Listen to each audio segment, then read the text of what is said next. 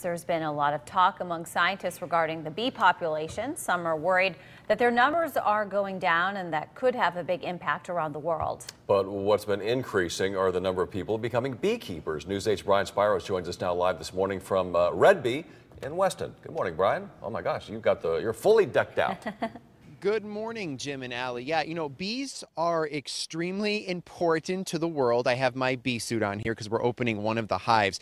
And I want to introduce you to Marina Marchese. She is a beekeeper. She's an author, basically the owner of the Red Bee brand. Now, as you're opening this very delicately, one of the things that we've just talked about in the intro is that there's so much talk about the bee population dwindling. So what is the situation exactly?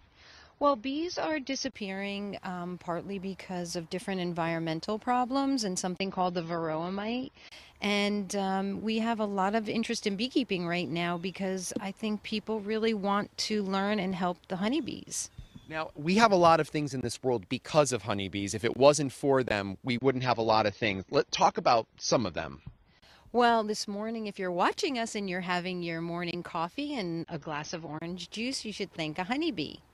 So basically the coffee, chocolate as well. Chocolate is a huge thing. Fruits, vegetables, nuts. There's so many things that they basically are responsible for that we would not have if it wasn't for them. Breakfast granola bars, blueberries, avocados, melons, squash. Honeybees really pollinate a lot of our food. And if you garden or shop at the farmer's market, it's because the bees are bringing us this delicious food. Very important. This is the hive here. Explain basically what is going on inside here.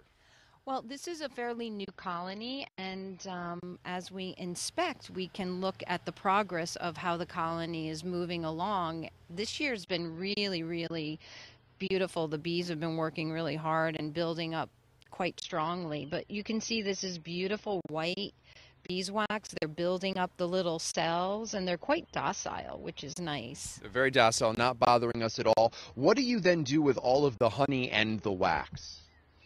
Well, honey, we actually sell it, and we enjoy it ourselves. And the beeswax we harvest, and we make candles, and we make salves, which are delicious and beautiful. So a lot of different stuff. Now, finally, obviously, if you have honeybees in your yard, you don't want to kill them. You don't want to spray anything. What are some things that people can have in their yard that would actually help the honeybees? Well, we have a patch of clover in our yard because bees really look towards clover and dandelion as sources of nectar and pollen. But, there's many different things. We let a lot of our herbs go to flower because the bees enjoy that. And there's different sunflowers that they will enjoy. There's milkweed that we plant and a whole bunch of different edibles that they pollinate. Like I said, melons, and we have peppers and squashes, and they love that. So a lot of different things, obviously. We need to be very thankful for the honeybee. They certainly do a lot for us. So, Marina, thank you so much for showing all of this morning. I'm very impressed with how docile they are. And the next time someone has honey, they're going to think of it differently. That is the very latest. We are reporting live this morning from Weston. Brian Spiros and some bees, News 8.